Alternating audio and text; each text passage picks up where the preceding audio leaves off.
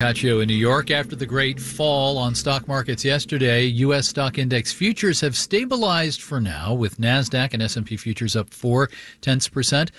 On the Japanese stock market, which on Monday experienced its biggest one-day drop since the 1987 stock market crash, prices rebounded today. The Nikkei index closed up 10%, meaning the index is net down 3% over 2 days.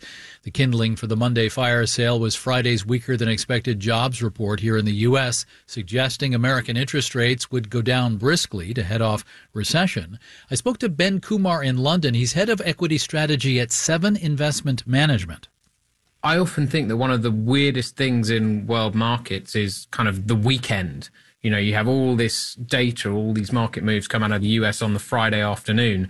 If you were a Japanese equity trader, your weekend was ruined. And you've come in, you've worked yourself up into a bit of a frenzy. You know, you're probably hitting Monday morning going sell, sell, sell.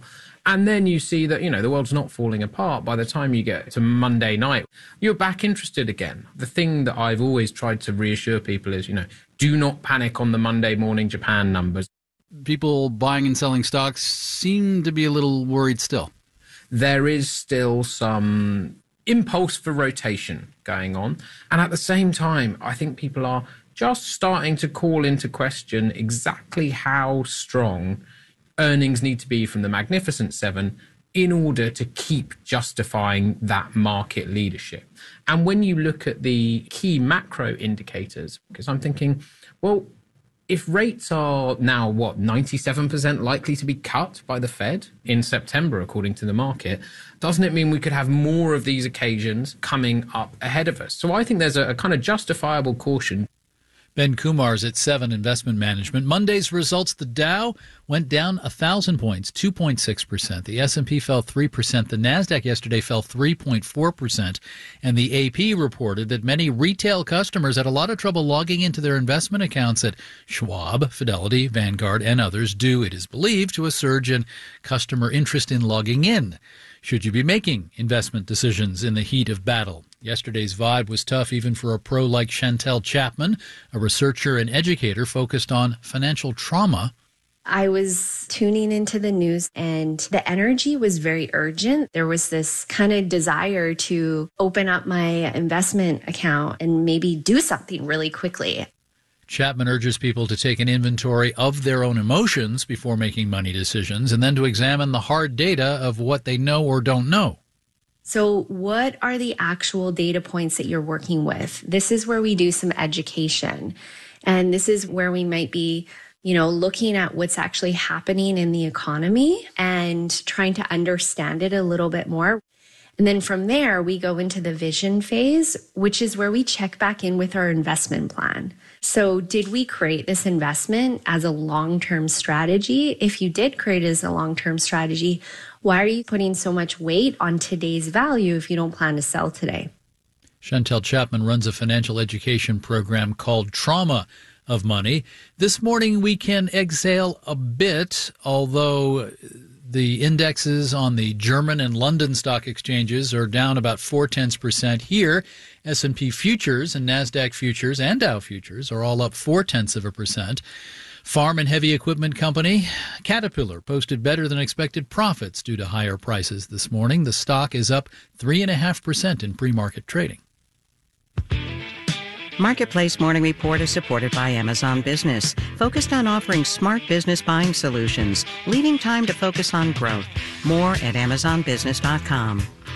And by UKG. UKG is a partner that delivers HR, pay, time, and culture solutions designed to help build a great workplace for everyone. UKG, our purpose is people. Now to the election year economy in a swing county and a swing state, Kent County, Michigan, home of Grand Rapids. Trump in 2016, Biden in 2020. Here in 2024, Marketplace's Nancy Marshall-Genzer finds many voters pessimistic about their financial future. An economic forecast from Grand Valley State University in Grand Rapids predicts a slowdown in hiring in the region. 19-year-old Adriana Neely is already seeing that. Yeah, it's really, really hard getting a job. I met Neely in the parking lot of a dollar store in northern Kent County. She's unemployed right now, even though she says she's applied for lots of jobs. Even applying at places that are franchises, they need people to work there, and you put in applications and you get nothing back. Neely gets SNAP benefits, but says after she and her partner pay their bills, there's not much left. The Kent County government says 1 in 3 households here live just above the federal poverty line.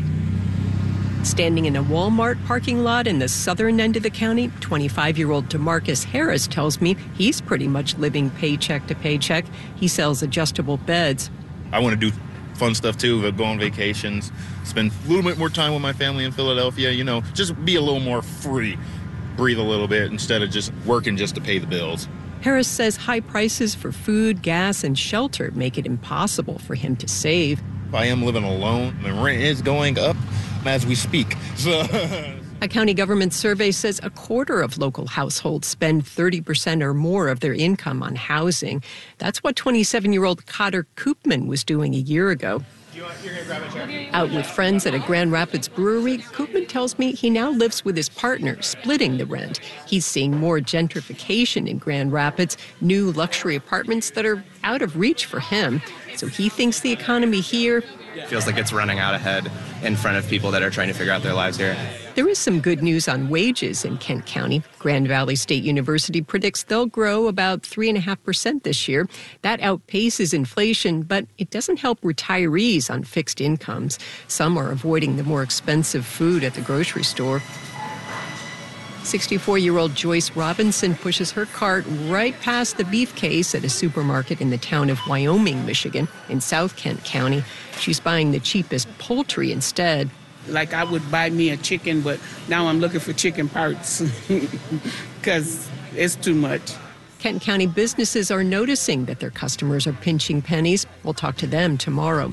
In Kent County, Michigan, I'm Nancy Marshall-Genzer for Marketplace.